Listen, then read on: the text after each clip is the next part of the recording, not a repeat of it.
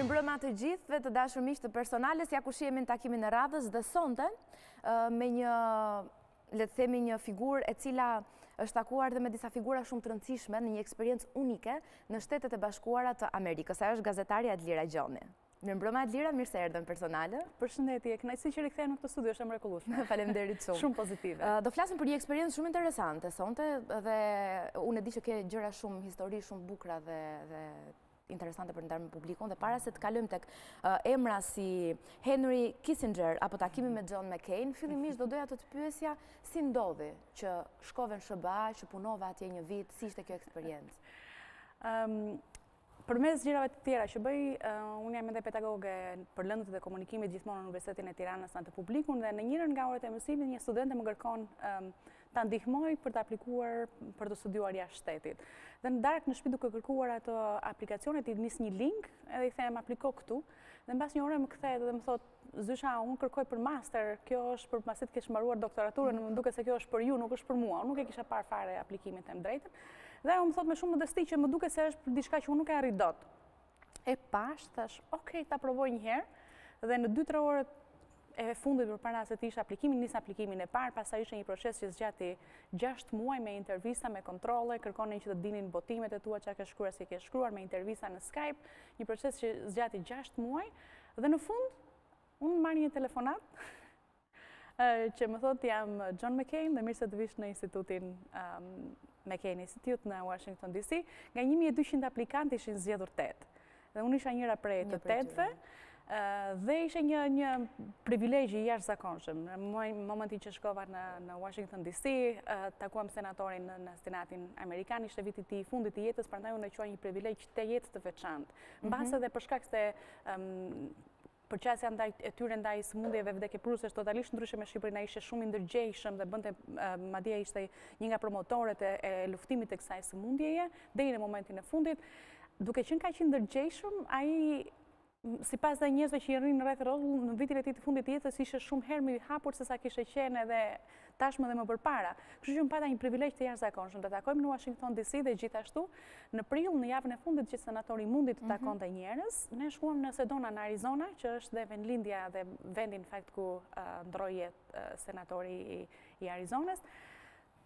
Të them të drejtën, ka qenë kulmi i jetës time profesionale. Një fat i jashtëzakonshëm. Po. Kemi edhe një foto këtu. Në zyrën e tij. Së bashku me të. Në zyrën e tij në Senatin Amerikan, një nga zyrat, të them të drejtën, më të diskutuarat në Amerikë, sepse kushdo që ka qenë presidenti i Shteteve të Bashkuara në 30 vitet që ai ka qenë senator, fjala e McCainit ka qenë marrë në konsiderat sepse ishte hero lufte në Vietnam. Avioni i tij është rrëzuar, ka qenë 5 vjet shumë e rëndësishme, 2 herë kandidat për presidenti i Amerikës, humbi kundrejt Obamës, të mos harrojmë, dhe kur ka humbur biles si studiuse politike, kam parë me shumë vëmendje, ka thënë nuk mund të fitosh kundër një force të natyrës, dhe Obama ishte forca e natyrës siç e tregoi në të vërtetë. Dhe ajo që më bënte përshtypje te senatori McCain ishte që thoshte mua personalisht më ka thënë në jetë do bësh shumë gjëra, po ajo që do të vlej është vetëm një, të bësh gjëra që janë më të rëndësishme se sa ti. Të shërbesh pa pasur interes dhe të bësh gjëra që e ka përcejnë interesin tënd personal. Më thënë të shërbesh për gjëra që janë më të mëdha se sa interesi yt. Më ka ngelur në mendje. Ka qenë eksperjenca ime më fatlume. Figura që unë përmenda, që është le të themi cilësuar dhe babai i diplomacisë botërore, siç është Henry Kissinger. E vërtet. Na tregon eksperiencën me të dhe ç'mendim kishte ai për Shqipërinë apo për Kosovën? Kissinger, sekretari më i famshëm amerikan i shtetit, një figurë kontroverse e quajnë shumë veta, për shkak se ka marrë vendime shumë delikate në periudha që Amerika ka sulmuar vende të tjera. Për mua ka qenë triumf i studimeve të mia, që unë të takohesha me Henry Kissinger, të isha në një darkë me të, në një tavolinë me të, për një arsye shumë të thjeshtë. Kur kemi qenë student, të gjithë që ka studiuar media, diplomaci, studime ndërkombëtare, po nuk lexovej Kissingeri, nuk kalon dot studime, sigurisht babai i diplomacisë botërore. Kështu që e kisha këtë ngarkesë në momentin që e takova, dhe ai ta impononte edhe në darkën që ne hëngrëm bashkë. Dhe kur ju prezantova që jam nga Shqipëria, ju prezantova dinte, sepse dinte kush ishte në tavolinë me të, i thash duhet të më shuash një kuriozitet, jam shumë e kuriozuar të di pse Amerika ndërhyri në Kosovë, sigurisht është njëos i jashtëzakonshëm i politikës amerikane, Dhe ndërkohë në 94 kur erdhi në pushtet, Bill Clinton nuk ndërhyri në konfliktin më të gjakshëm të shekullit të kaluar, që ishte i Ruandës. Në 94 për 3 muaj në Ruanda, në luftën civile u vran 1 milion vet. Vriteshin 10.000 njerëz në ditë në Ruanda. Amerika dhe UN nuk ndërhyrën. I thashun vetëm 1 vit më vonë Bosnia dhe 4 vjet më vonë Kosova. Pse? I thash, shiko, si ishte puna Edlira.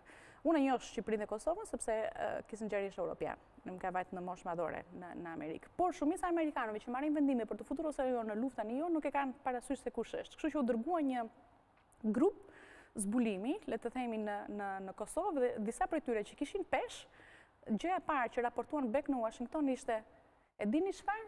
Këta janë të bardhë si ne. Kjo ishte për mua ishte një befasi, u përdorë pak edhe si batut, po e vërteta ishte kjo, e vërteta e fshehtë ishte që ai thoshte që shikonim shqiptarët e Kosovës dhe duket sikur shikonim Amerikën në mirër. Është e ashpër, nuk është gjë e bukur, por është e vërtetë. Më thënë, edhe ne me të ngjashme tan jemi më të prirur, pastaj është bërë një eksperiment social kur kanë lënë një vajzë të veshur bukur, kam humbur rrugën që të gjithë shkonin për ta ndihmuar, të njëjtin vajzë kur e bërin si sigurisht lypse apo nuk e ndihmonte askush. Kështu që e njëjta gjë ndodhte me Kosovën dhe me Ruandën. Pastaj në fund mbrapa i thash, dua të di, okay, 98 iku, Kosova faleminderit ju duam shumë, përse Amerika sot nuk duket më në Ballkan. Do të thënë, ai ishte pranishëm, aq nuk jeni. Pse ta çfarë doni ju? Thash, dua që Amerika të jetë më engaged, më angazhuar në Ballkan. What if po sikur ne tha të vendosem të mos angazhohemi më? Thashun, s'kemi plan B. Shqiptarët dhe Ballkani është pa plan B, por Rusia ka një plan B së bashku me Turqinë. Kështu që nëse nuk e kemi ne, jemi aq vulnerabël për shkak të viteve sa mund të përfitojnë të tjerët. Dhe më ka dhënë një leksion të madh diplomacia me heshtje. Më pa 2-3 minuta kështu dhe më tha mua, it was very nice talking to you. Domethënë unë i ktheu përgjigje pyetje, e ktheu përgjigjen duke më thënë që Amerika në vitet në vijim do vazhdoj të mos jetë e angazhuar në Ballkan. Pra, përgjigjen e ke marrë. E mora me heshtjen e tij. Mirë, do të çojmë tashmë një titull gazete, edhe do ta komentojmë së bashku. Për çfarë bëhet fjalë në këtë foto dhe në këtë shkrim të gazetës? Sa e bukur. Kjo është faqja e parë e gazetës The Tennessean e datës 25 maj 2018, viti i kaluar, dhe personi që është aty është David Briley, që ka fituar zgjedhjet në bashkinë e Nashville. Gazeta ka 10 milion lexues. Për dirin tonë. Në Shqipëri ka 3 milion banor, gazeta Koajon që ka pasur kulmin e tirazhit në njëherë në historinë e Shqipërisë ka pas 70.000 kopje në ditë në 97-ën. Kjo gazetë në tirazhin e saj të përditshëm ka 10 milion kopje dhe për mua është maja e arritjes se si kam shkuar te i numër publiku. Çfarë ndodh aty? Unë jam me ekipin e ngushtë që bëri fushatën elektorale të David Brileyt për të zgjedhur kryetari i bashkisë në Nashville, në Tennessee, në njërin nga shtetet e Amerikës, ku shpenzova një pjesë shumë të mirë të kohës time dhe për fatin tim të jashtëzakonshëm, duke parë entuziazmin tim për të marrë pjesë në fushata elektorale, për të parë si funksionojnë bashkitë, si funksionon pushteti lokal, për posat i qendrore, në Senat ishim me McCainin. Në Kongres gjithashtu shkuam dhe unë thash dua patjetër të marr pjesë në zgjedhjet e shikoj si organizonin zgjedhjet. Do zgjedhjet tim thanë mua, urdhëro. Si ishte si eksperiencë? Ja ku i kemi. Shiko, është e trisht të them që s'ka asnjë lidhje me fushatat tona elektorale. Gjithçka ishte e mirë përgatitur dhe unë shkova aty, sapo shkova më thanë cila është eksperjenca jote, është komunikim dhe politika. Atëherë ti je pjesë e ekipit të komunikimit dhe nuk kishte aty që çfarë do mësosh ti këtu. Kjo është çfarë duhet bësh ti. E kemi mbledhjen në mëngjes, në drekë, në darkë. Më vunë që të jepja përgjigjet për constituents, për votuesit, të grupoja problematikën, dhe imagjino të gruposh problematikën në një vend që nuk e njeh. Dhe megjithatë arrita ta bëja sepse ekipi ishte jashtëzakonisht i përgatitur, ajo që më bënte përshtypje ishte që kandidati për kryetar bashkie të një qyteti shumë të madh, me një buxhet që është mbas sa buxheti i gjithë shtetit tonë, ai që ishte buxheti i një bashkie, kishte një përqasje jashtëzakonisht të thjeshtë, ishte i pari që vinten, e gjenim zyrë. Realisht e gjenim në zyrë, së bashku me shefen e tij të stafit, zonja që është me flokë të kuqe, Abigail Mason, dhe kanë qenë njerëzit që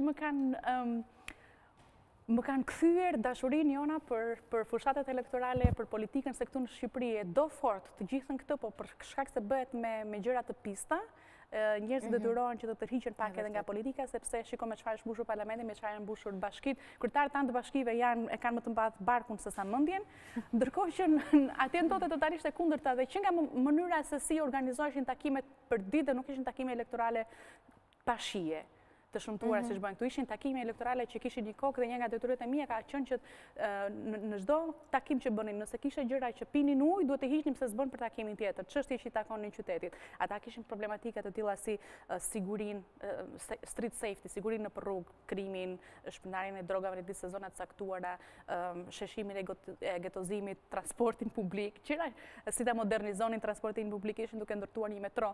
Janë gjëra që ne nuk i kemi si vite dritë larg nesh. Mirë, po mënyra se si organizohet kjo fushatë elektorale më ka bërë absolutisht që unë kam shkruar shumë kujtime për gjithë eksperiencën time dhe çfarë kam mësuar nga eksperienca ime atje, të bëjnë që në vend që ta urresh politikën realisht të bëjnë që nëse ti do 1% e do 100% brenda 4 ditësh, brenda 5 ditësh, brenda javës unë doja se s'bën të bëhesh të bëhesh edhe unë kandidate për Këshillin Bashkiak. Këshilli i Bashkiak 40 këshilltar bashkiak që kanë, zgjidhen me fushatë elektorale një lloj si antari i bashkisë, si kryetari i bashkisë.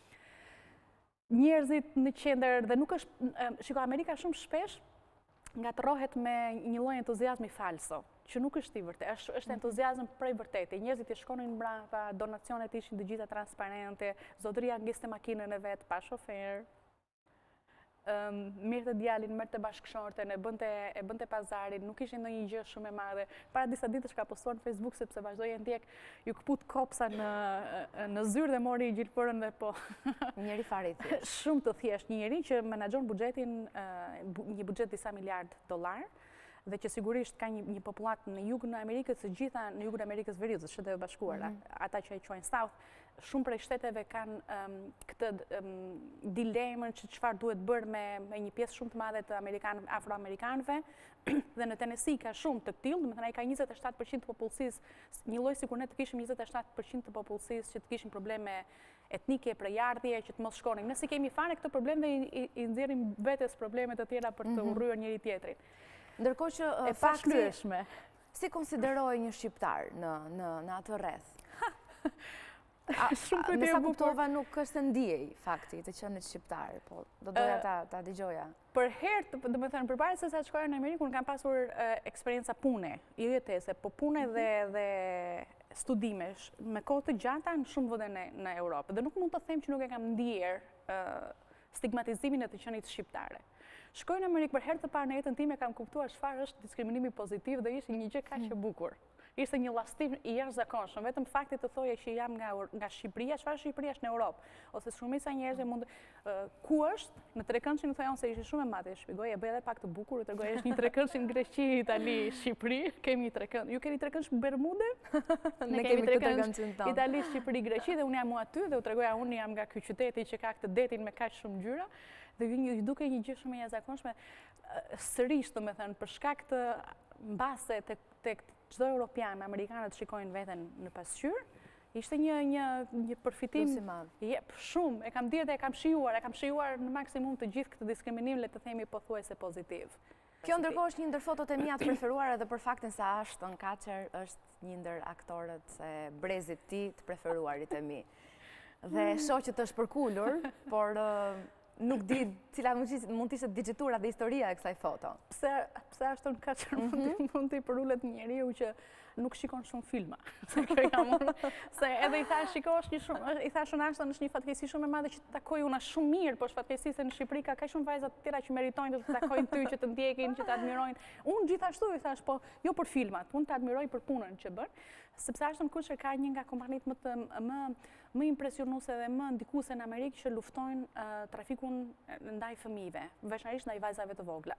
Dhe investon kompania e tij, e ka akoma me dëmimur së bashku dhe janë edhe pse nuk jetojnë, kompaninë e kanë akoma që menaxhojnë së bashku dhe ka ardhur në Sedona këtu, actually këtu jemi në afër shtëpisë së senatorit McCain, sepse është ai që organizoi të gjithë forumin e Sedonës. Dhe Ashton Kutcher erdhi për të folur për shumë i prekur dhe ka bërë një nga fjalimet më prekse në fakt për luftën kundër trafikimit të qenieve njerëzore dhe historitë e tij personale se si disa vajza kanë arritur që t'i kërkojnë ndihmë dhe se si ka hapur këtë kompaninë që në internet shikon dark web, që unë se dija fare ekzistencën e tij, ku vajzat e vogla trafikohen edhe në Amerikë. Dhe në fund pastaj folëm edhe i thash juve e keni në dark web kurse ne e kemi në light web, e kemi në dritë të diellit, të hapur në mes të rrugës, në mes të ditës mund t'i rëmbejnë vajzat në Shqipëri, i kanë pas rëmbyer për shumë vite, po tani akoma janë në rrezik ose për t'u vrarë nga njerëzit nga familjarët siç ndodhen në dom, ose ndodh edhe që i trafikojnë.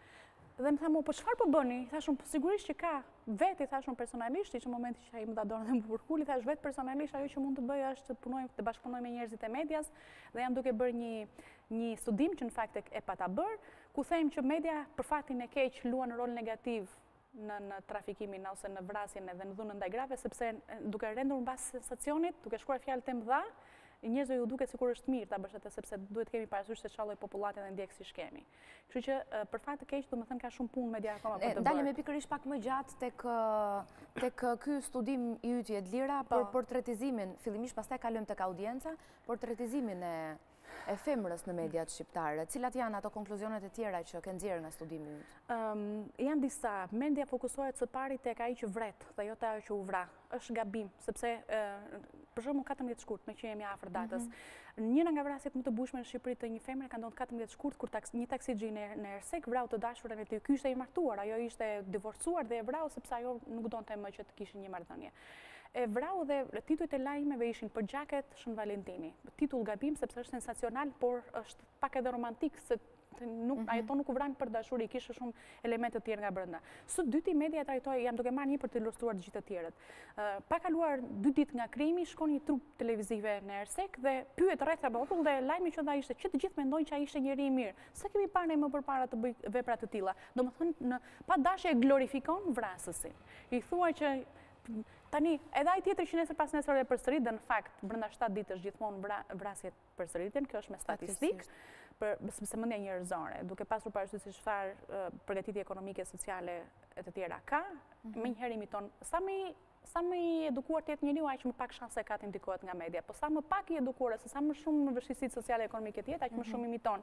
Dhe zotërinë e Ersekës mbas Ersekës kanë ndodhur 7 krime rradhash që nuk merrin dot frymë në 2014 nga vrasjet ndaj grave, që ishin të gjitha pothuajse copy paste. Dhe media nuk e kupton rolin e jashtëzakonshëm që ka për të mos glorifikuar vrasësin. Mos thua ishte njeri i mirë.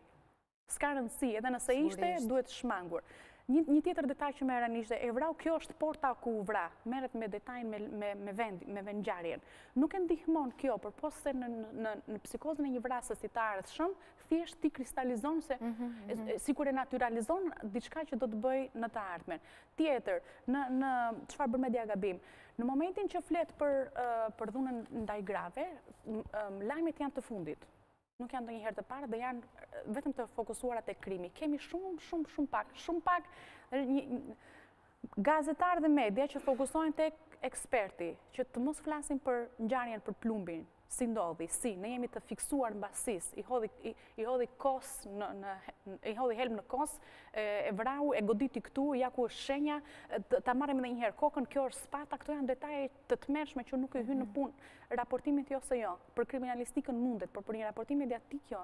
Dhe ka pak gazetarë që shkojnë dhe pyesin një punonjës social, një psikolog, një sociolog, i thonë, cilat janë arsyet që mund të çojnë një njeri në krim. Përse?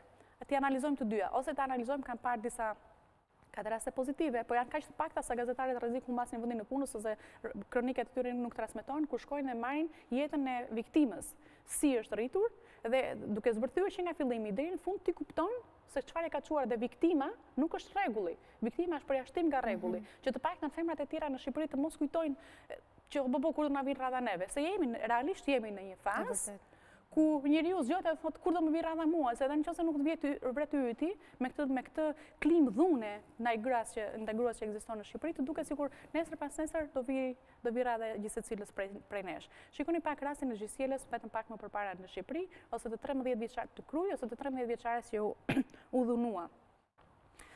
Media ka bërë një horror ndaj të dyave, së bashku me politikën, por unë jam fokusuar tek gjetjet mediatike. Gjuha që zgjedh sensacionale, titujt në titujt janë që të gjithë që e godasin në vend që ta mbrojnë.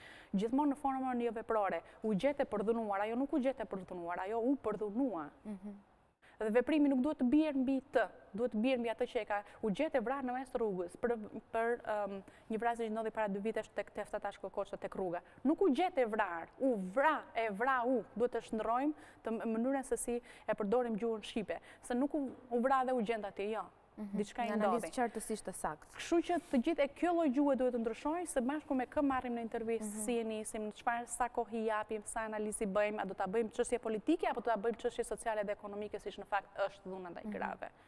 Çështjet e fundit të dhunës ndaj grave janë shtuar në politike, gjysjella dhe 13 vjeçaria nga kavaja dhe nuk na shojnë askund përveç se shtojnë dhunën. Në momentin që media pastaj zgjedh ta lërë politikën në mënyrë ndaj të ta bëjë siç është, çështje gjinore, çështje sociale, çështje ekonomike, atëherë i kemi bërë nderin që i meritojmë 51% popullsisë që janë gra, dhe roli i medias që është përveç se informues edhe edukues dhe nuk e luan. Dhe do vazhdojmë të qëndrojmë këtu pasi pjesë e studimit tënd Edlira është edhe matja e shikueshmërisë. Po. Si është kjo? Si është audienca? Si matet? A është apo nuk është aktive, qoftë nga studia, qoftë nga spektatori? Ka disa metoda. Në fakt, në studimin tim unë kam parë nisur nga çfarë pretendojnë të gjitha mediat televizive që kemi audiencë, që të gjithë pretendojnë që kanë audiencën më të madhe dhe japin disa emisione sepse thonë këtë kërkon audiencën. Në fakt nuk është e vërtet. Matës audiencë mekanik mund të ketë për të treguar ty sa njerëz e kanë televizionin të klikuar në këtë momente në një kanal të caktuar televiziv. Ndërkohë njerëzit janë duke bërë zapping. Por ajo që nuk dihet është që ka 2 elemente thelbësore. Së pari njerëzit tani kanë celulare, televizori mund të jetë në një kanal televiziv, por njeriu merret ndërkohë me telefonin, që nuk tregon audiencë, dhe së dyti, edhe në qoftë se ti shikon që le të themi ke 68% të audiencës, janë duke supozuar. Si e di ti se çfarë mendon audienca në ato momente? A e ke pyetur ndonjëherë audiencën? Dhe shumica e të intervistuarve nga kanalet televizive më thonë që ne bëjmë her pas here sondazhe. Sondazhet shqiptare janë të këtilla që ti ose stafin tënd ose 10 njerëz që mund t'i punësosh për një ad hoc të shkurtër, marrin në telefon, i bien telefona random dhe thotë je duke parë, ky je duke parë dhe pse je duke e parë. Ky nuk është sondazh. Unë kam bërë fokus grupe dhe për 3-4 vite me radhë bëra fokus grupe me lajmërime random, i mora njerëzit dhe me pyetje të strukturuara, pa pasur unë asnjë lloj interesi sepse doja të dija të vërtetën. Pa unë nisur me asnjë lloj paragjykimi, doja të dija çfarë ju pëlqen, çfarë ndiqni. Si e ndiqni dhe çfarë do të donit të ndiqnit. Dhe ndërkohë që media jep 83% të edicioneve të saj kryesore dhe emisioneve në prime time kushtohen politikës ose çështjeve të lidhjes që lidhen me të 83%, mbi 74% e popullatës në fakt duan që të dëgjojnë lajme ekonomike, sociale, arsimi, punësimi, analiza të thella, ku do shkoj unë nesër, familja ime, ardhmja, vizat, lëvizjet, procedurat, shkarkim nga puna. Nuk ofrohet.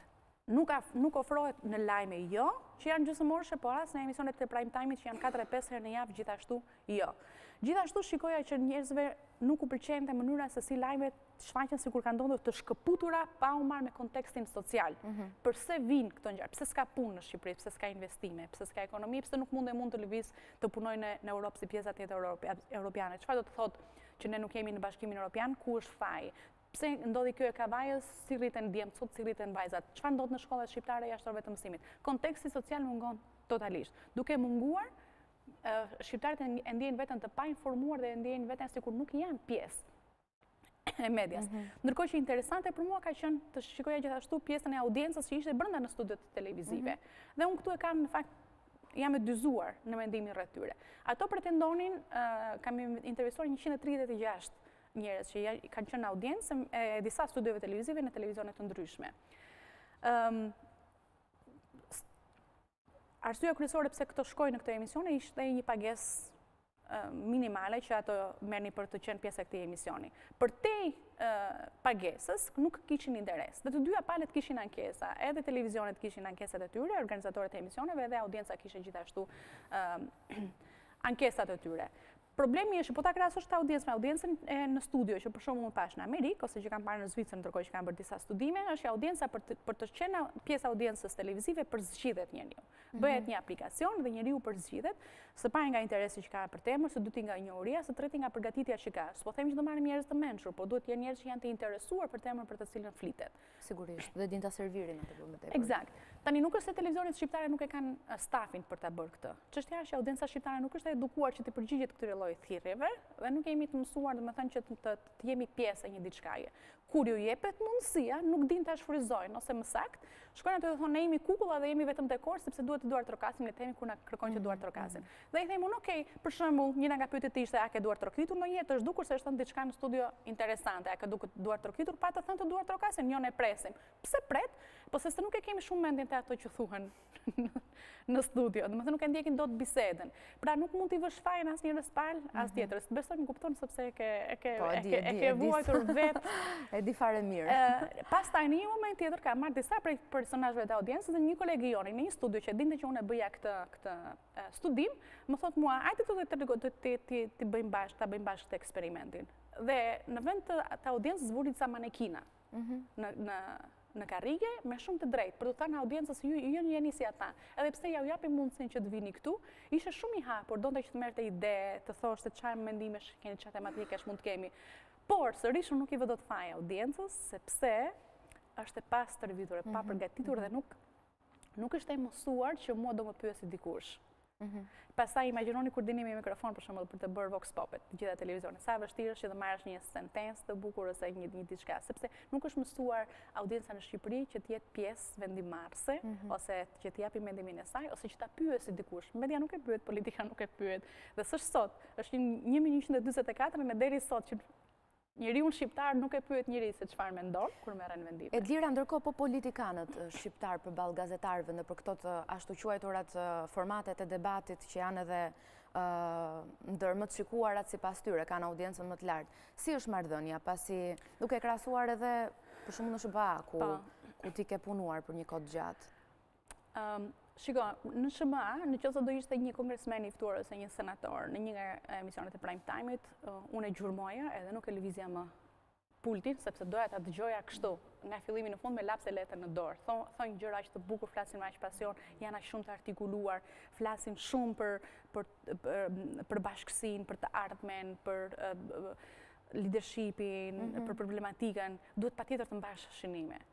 Po ishte një politikan shqiptar në ekran, unë e fik direkt, ose ndroj kanalin, ose shkoj te DigitAlb e shikoj Kam përshtypjen merit është edhe gazetarëve për pyetjet që i bëjnë, përse mbase gazetarët tanë janë pak më të marrëdhënia është më e butë për ta pyetur, për ta gozhduar. Po, është shumë e butë madje. Është aq e butë sa unë çuditem se si gazetarët dhe politikanët shqiptar janë miq, edhe në Amerikë janë miq, por ndërkohë për shembull, idhulli im në gazetarinë politike, ndërkohë që unë isha duke u rritur profesionalisht, ka qenë Fiona Bruce, gazetare e BBC-s, gazetare e këtill që ka shkarkuar ministra nga detyra në momentin që ka dalë nga studioja e saj, unë këtë quaj gazetare. Në Real Story ajo ka shkarkuar nga puna David Blanket, ish ministri i brendshëm, Home Office i Secretary i Anglisë, i Britanisë Madhe, dhe e ka bërë sepse në emisionin e saj, në atë 20 minuta one-to-one intervjist që kishte ajo, edhe gjithashtu te Hard Talk i BBC është emision goxha i fortë, po them Fiona Bruce që ishte për mua, ka shënjuar një nga momentet më të rëndësishme, më kanë lënë jashtëzakonisht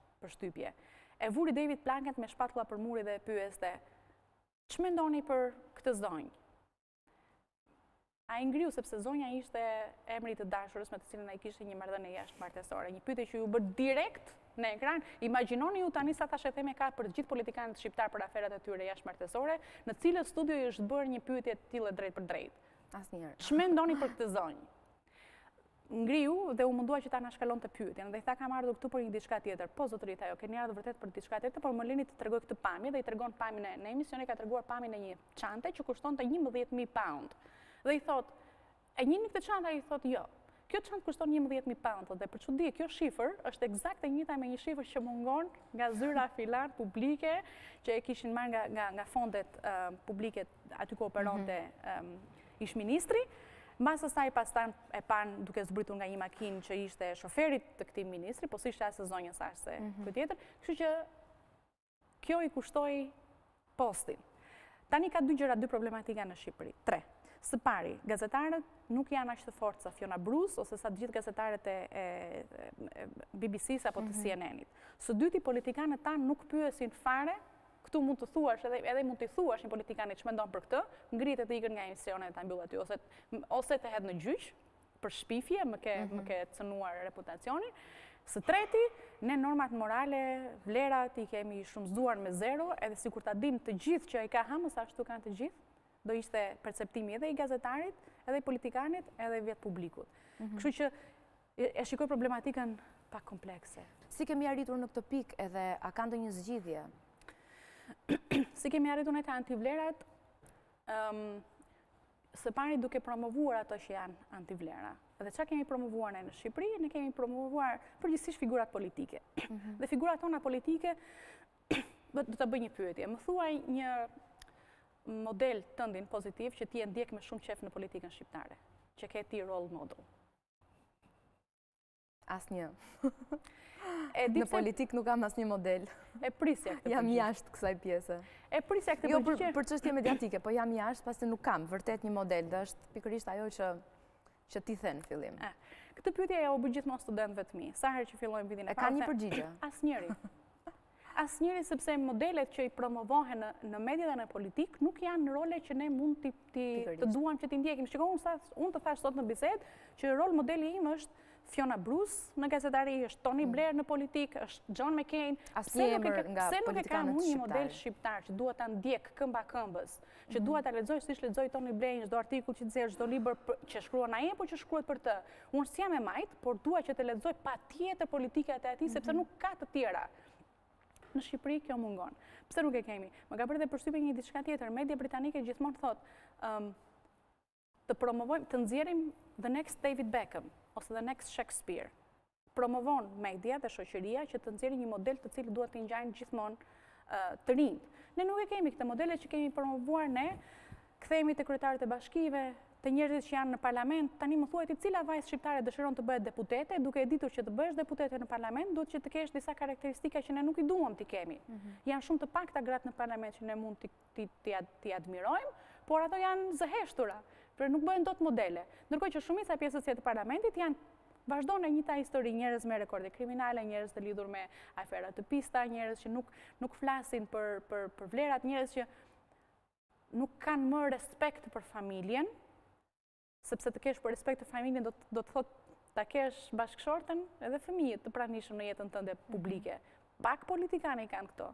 Dhe arsyeja pse nuk i kanë pranishëm, dihet që nuk besojnë tek vlerat që këto përcjellin, ose janë duke marrë me gjëra të tjera. Pra, promovojmë këta deputet, promovojmë këta ministra, promovojmë këtë ngritje katapultim në jetën politike shqiptare, që është burimi më i madh i modeleve. Jam duke folur për politikën sepse është ajo që furnizon Shqipërinë ditë për ditë. Në kohën tonë, kur unë kam qenë nxënëse, mbase edhe ti, modelet kur kemi qenë të vegjël kanë qenë mësuesi, këngëtari i preferuar, aktori i preferuar Ashton Kutcher, kurse kur në periudhën e sotme që sulmohemi kaq shumë me politikë, modeli që ti ndjek, për mirë apo që njeh, është politikani. Lëvizim tek media, që është gjithashtu ndikuesja e dytë më e madhe publike në median e shqiptarëve.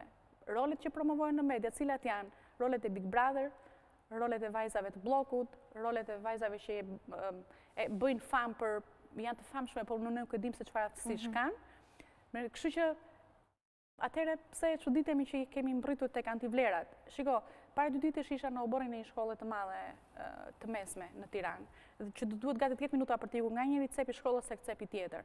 Dhe në obor kishte kryesisht çuna po dhe pak goca. Fjalori që unë kam dëgjuar më ka shokuar.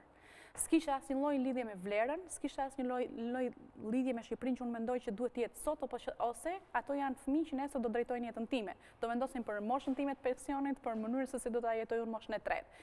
Ishte një katastrofë nga ana e vlerave. Dhe nëse bëjmë një krahasim që një adoleshent amerikan sot edhe vret, se ato kanë problemet e tyre, mass shooting. Por ai me mass shooting po di honor duty, liberty, di këto fjalët e mëdha dhe jetojnë me disa principe që ne i kemi harruar.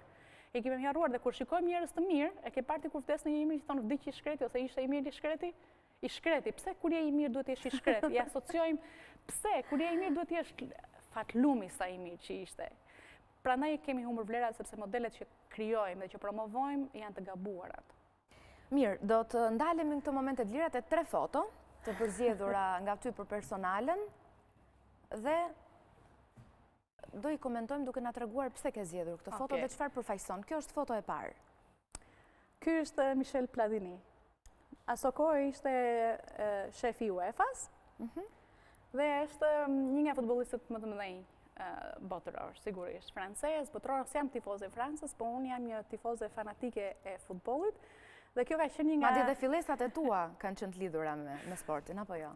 Sporti e futbollit ka qenë arsyeja pse unë zgjodha gazetarinë. Unë doja të bëhesha gazetare sepse doja të bëhesha gazetare sportive. Dhe në ditën kur shkoj në radio për të kërkuar punë, shkoj me librin tim të biologjisë. Në librin e biologjisë kisha një shënim që më kishte lënë një gazetare e kohës dhe kishte thënë, por edhe në Tiranë, hajde të ndihmoj të bësh gazetare. Kisha takuar në një aktivitet politik, të gjithë shikonin politikanin, unë shikoja gazetaren. Se këtë mani kisha dhe ajo mendoi se unë s'do shkoja. I la një vajzë të vogël një shënim, kur unë paraqita me librin biologjisë, thash ky shkrimit, më ka thënë që do bëjmë gazetare, duhet bëjmë gazetare sporti. Dhe ajo thot, kështu, Gjan më ka pështu, ti do bësh një, përderisa ka ardhur deri këtu, do të thotë që ti do bësh një diçka. Më thot, po ne kemi një gazetar sporti, thot, është Velirada, është shumë i njohur, njëti Xhaxhi Veliun, e njohit është Xhaxhi Veliun, po unë do të bëj sport. Dhe më thot, jo, do bësh e bën Veliu sportin, kështu që ti do bësh sociale. Dhe më ka lënë vitin e parë që të merrem me çështjet sociale, por ndërkohë unë isha nuk të riqesha, me një mani ndaj futbollit, isha lidhur shikoja vetëm futboll me timat në shtëpi, kështu që pastaj Veliu më dëgjoi, më mori në provë, u kënaq, I pëlqeu entuziazmi, I pëlqeu sa shumë informacion që merja pafund merja informacion, jam rritur me radiot italiane, kisha shumë ato që sot I mësojmë në Google I dija përmendesh. Dhe thot Veliu, okay, hajde të bëjmë provën e emisionit radiofonik sportiv dhe kështu e nisa unë karrierën time me gazetarin sportive. Kurse fotoja I përket kohës time në televizionin Koha. Televizionin Koha më lejo të them që atëherë ka qenë siç është sot Top Channel, kanë qenë se kishte shumë pak televizione. Ose një nga televizionet më të mëdha, le të themi. Dhe vjen Michel Platini në Shqipëri dhe arsyeja pse zgjodha unë këtë foto, një nga fotot e mia, është sepse shënjon një nga momentet që unë kam dashur më shumë në karrierën time. Dhe sikur të mos kisha hequr dorë nga gazetaria, unë më mirë do merresha me gazetari sportive sesa me gazetari politike. Për shkak se, edhe megjithëse edhe sot edhe sporti është kthyer në biznes, po kënaqësinë që ta fal ose të jep më pak stres sesa të jetë politika. Gjithashtu më kujton edhe kohën time të artë në TV Koha. Në njëri nga momentet nuk ka qenë ky, në fakt, Ky është moment që mua më pëlqen, foton që më pëlqen sepse kam folur frëngjisht me Platinin, më shumë gjëra të lidhura. Pastaj kur kam në një moment tjetër më ka dërguar një email, ka qenë shumë gjë e bukur, po ajo që më pëlqen më shumë nga këto është që nga periudha ime në TV Koha është rasti I ardhjes së kombëtares angleze të futbollit për të luajtur me kombëtaren ton në vitin 2001. Dhe më thotë kryeredaktori asaj kohe, do vi Beckham, thot, po, I them unë, po kamerën thot atje shpejt urgjent në aeroport, Beckham ishte atëherë ylli në kohën e tij më të artë. Ishte në vitin 2001, në fakt në kulmin e karrierës së tij. Kështu që më thot urgjent në aeroport, po të jap kameramanin Ninin, miku im shumë I mirë Nini, një kameraman shumë profesionist, dhe në aeroport. Biletot me kujdes Beckhamin, kjo ishte porosia, Beckhamin, kryeredaktori së bashku me njërin nga redaktorët, sepse thot është I martuar me atë çupën e Spice Girls-ave, tha dhe kështu që me këtë rast të bëjmë një kronik për rubrikën për kronikën kulturore. Dhe I themun, okay, dhe shkoj në aeroport, zbresin të gjithë. Atëherë gazetari mund të shkonte në avion ose edhe në makinë, ishte një çudi. Zbresin dhe unë direkt pas zvon Goran Eriksonin dhe rrëmbeja Ninin me gjithë se kemi pasur mikrofonat me kordone dhe rrëmbeja Ninin më thanë Ninin shikonte Beckhamin, këtu I themun, ku thot këtu I themun. Këtu, ndryshove destinacion. Të zven Goran Eriksson, të ishte trajner. Nini e njifte se Nini nuk I interesonte Beckhamin në fakt, po u befasua nga unë. Dhe kur shkojmë në redaksi, më thot ajo shefja e redaktoria kulturës, e bëri lajmin për Beckham? Jo, I thashun, pse? Ajo u mërzite, po thirë, pse kur thret nga disa kate mësi për ishe Sport Expressit, ta themi ne, pse nuk e ka bërë, shikoni që nga ka dërguar Reuter. Dhe doli fotografia, do më thënë fotografi Reuterit, kishte shkrepur këtë foto timen dhe dicitura ishte, në Shqipëri David Beckhamin nuk e presin femrat. E vetëmja femër që ishte në aeroport ishte një gazetare dhe ajo preti Sven Goran Erikssonin. Jam ndjer shumë mirë, më thënë, sepse ishte perceptimi që do vinë tani pas një futbollisti të bukur, dhe të fotografia që kishit më përpara me Ninin, unë isha në fush, të nesërme në shkuam në fushë dhe bëjmë prap intervistën. Dhe tani prap, më thot zëtën si i skuadrës angleze, nuk do ta marrësh në intervistë, duhet që të kërkosh leje për të marrë bekamin. Thashë, s'jam interesuar. Të lutem prap duhet që të marrë vesh. Kështu që interesi im ishte gjithmonë te futbolli. Shkojmë tek foto e dytë. Një foto shumë përcjell një emocion të veçantë. Po. Ka nisur që të përcjell këtë emocion dhe është bërë fotoja ime emblematike. Unë këtë foto e kam vendosur në coverin e Facebooku tim në datën 9 shkurt 2013. Dhe që për asaj dite nuk është hequr, se ka ndëruar kur coverin e Facebooku tim. Dhe kjo është mami im që ka ndëruar jetë në datën 9 shkurt 2013. Dhe ka ndëruar jetë aq e sa duket në foto. Nga tumori i gjirit. Gjithçka ka ndodhur shumë shpejt. E çuam në Itali për brenda 11 muajsh nga momenta e diagnozës deri në kalimin e smundjes në kokë dhe ndërrimi i jetës ndodhi gjithçka për as 11 muaj.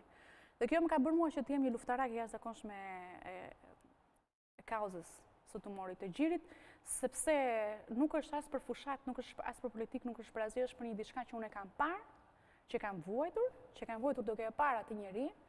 Më thënë, unë thashë është kjo na brus modelim, po në fakt ajo është modelimi i leadershipit, modelimi i jetës, dhe ka vuajtur dhe ka ndëruar jetë duke qenë më e fortë nga shumë njerëz të tjerë që unë kam njohur në jetën time, në politikë ose në media ose kudo që qofshin. Dhe e mundi tumori i gjirit, unë kam shkruar një libër vitin e kaluar për mamit në fakt. Më mundonte shumë 5 vite humbja e saj, derisa në momentin që kam botuar librin, e kam kuptuar që okej, tani besoj që në një farë mënyrë ndihem sikur e kam kryer detyrën time, e kam titulluar librin Jeta është nën. Dhe flas jo për nënën, historinë e nënës time, por për nënën shqiptare, se sa çfarë karakteristikash leadershipi ka nëna shqiptare dhe ne i anashkalojmë. Ne na vjen turp nga nëna. Ne akoma në Facebook ka shumë njerëz që nuk e vendosin një foto me nënën atyre se kanë turp që të flasin për nënën, ndërkohë që edhe të gjitha pse kemi humbur ne vlerat, kemi humbur vlerat jona sepse s'merremi as me familjen. Nuk merremi më me nënën. Edhe unë kam nënën, ajo shprehje e bukur shumë që më pëlqen atë, ka cover page motra ime dhe nuk e heq. Nëna është Zoti i parë që unë kam njohur. My mother is the first God that I've known. Edhe kjo është e vlefshme për çdo njeri. Kështu që është tani është angjëlli im. Është e mira ime. Edhe për forcën që të ka lënë. Absolutisht. Absolutisht. Kjo është foto e tretë dhe e fundit e përzgjedhur. Edlira? Ky është bashkëshorti. Bashkëshorti, edhe kam vendosur këtë foto që më ka sjell lule në momentin e diplomimit tim në ceremonisimet të diplomimit në Arizona State University në Washington vitin e kaluar. Im shoq është një njeri shumë i suksesshëm në fushën e tij të biznesit, ka punuar gjithashtu dhe ai 14 vite me organizata ndërkombëtare dhe e la gjithçka që kishte duke bërë për të ardhur me mua në Washington. Më thënë në një farë mënyrë sakrifikoi diçka nga karriera e tij për të ardhur me mua, është sakrificë. Dhe në fakt në rrallë jemi mësuar, po flas sidomos femrat shqiptare që bashkëshortit sakrifikoi për të, pasi zakonisht modelet janë që duhet bashkëshortja, femrat sakrifikojnë. Kështu që kjo është një shembull edhe një model shumë absolutisht. Tani me bashkëshortin tim unë ndaj zyrën, për pjesën time dhe jetën, 21 vite që njihemi, që është prej 97-ës, në dhjetor 97-ës jemi takuar për herë të parë. Është shoku im i rrugëtimit tim, është mbështetja ime, është njeriu që nëse shkoj gabim, ka guximin që të më thojë që nuk është ashtu, është gjithashtu dhe mbështetësi ime i madh, sepse në Shqipëri nuk ke nevojë për kritik, në Shqipëri ke nevojë për mbështetës. Kritik janë të gjithë. Por që të thonë fjalën e mirë janë pak dhe ai e gjen gjithmonë edhe në ditën time më të keqe, thotë cilat janë 3 gjërat e bukura me të cilën po e mbyll ti ditën sot. Dhe nëse unë nuk kam, duhet të më detyron që të gjej patjetër. Kështu që kam vendosur sepse është njeriu që është bashkëpunëtari im, por mbi të gjitha është bashkëpromotori. Pa njëri tjetrin, ne vendosim një tull secili në karrierën e njëri tjetrit për ta bërë të mundur, sepse vetëm asnjëri nuk mundet që të eci përpara. Ishte shumë e bukur që i ndave këto 3 momente me ne, se ishin të treja në atë përcaktimin e vet, ishin vërtet shumë të bukura, qoftë nga ndjesia, qoftë edhe siç ishte e para për profesionin tënd edhe si ke nisur. Nuk do ndahemi akoma Edlira së bashku, pasi do të bëjmë edhe një lojë, ku do të kemi disa emra të disa futbollistëve të njohur, dhe do supozojmë, faleminderit Denisa, do supozojmë që drejton një redaksi dhe do t'i japësh nga një detyrë, siç mund të bëjnë këto në këtë redaksi. Okej. Shkruaj me emrin e parë. Do me thënë do t'i bëj gazetar unë këta. Do t'i bësh gazetar, do t'i japësh një punë. Do t'i jap një punë. Lorik Cana. Loriku nuk bën asnjë punë përveç se të jetë kapiten. Do që të jetë vetëm, do të jetë drejtori, do më imagjinoj vetëm në postë drejtuese. Ashtu e bëm thënë çfarë lumturie tani vetëm ta imagjinoj unë që mund të jem në një zyrë që drejtohet i thuash Lorikut që ti do bësh atë apo do bësh atë. Përpos saj, nëse do të më jepej mundësia, do t'i thoja shndërrohu në model. Jo në model flokësh, ose në model pamje, si që shndëruar për shumë vajza, po mundohu që të shndërrohesh në model të promovosh atë që ti ke bërë. Si e ke arritur, sepse në fakt ne dim që Loriku është shumë i bukur dhe shumë i suksesshëm, po nuk e dim se si arriti aty. E vërtetë. Unë këtë do doja që Loriku të ndante. E vërtetë, në fakt Loriku ka filluar ta bëjë këtë gjë pasi ka hapur një fondacion të tij dhe po merret pikërisht me këtë, duke marrë edhe shumë fëmijë dhe shumë që kanë pasion për të mësuar se si mund të arrihet. Të dim që nuk ka arritur aty, nuk lindi aty ku është. Dhe çfarë vështirësish ka përseu për të arritur aty. Ka bërë dhe një dokumentar të jetës tij. Bukur. Lionel Messi. Çfarë mund të bënte Messi në këtë redaksin tënde? Po Messi aq organizator i mirë sa ai ishte, në fakt unë do ta lija në redaksi. Do ta bëja redaktor Messi, e di pse, sepse gjithkush do sinte informacione dhe ky do t'i sheshonte dhe do t'i bënte të mrekullueshme, do t'i bënte që të godiste dëgjuesin brenda sekondës, se këto janë aftësitë. Shumë e bukur kjo lidhja e futbollit me. Jo, faleminderit juve që keni menduar, më thënë, tani shikoj edhe mund të li. Shkojmë me Maldinin, Paolo Maldini. O, zoti madh.